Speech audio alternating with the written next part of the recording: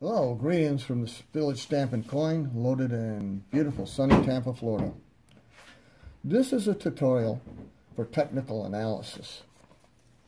It's for to determine the purity and validity of the gold and silver coins that you might have. The old school way was the traditional acid test, which we have right here. We have different acids. This is the stones that's used. The test for silver, this is the one we're going to demonstrate right now.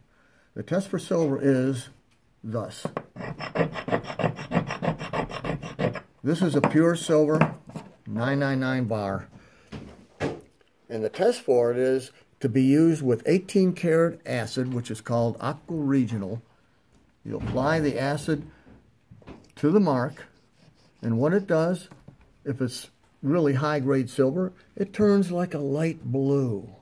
Now, to demonstrate what happens if it's not silver, we take this here, a 1 ounce piece of copper. We do the same thing.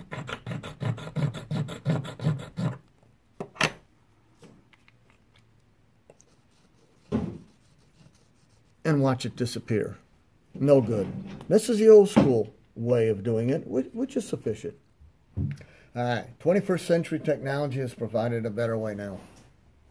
And one such piece of sensor equipment is from Sigma Metalytics, which we use. It's like an x-ray. You can see through the coin and establish the purity of gold or silver within.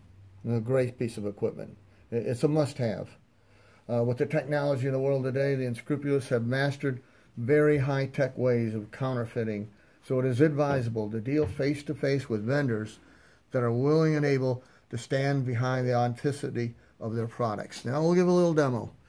You see here is a pure silver bar, 0.999 silver, and we have the machine set, and what you do, the sensor's right there, a little green eye.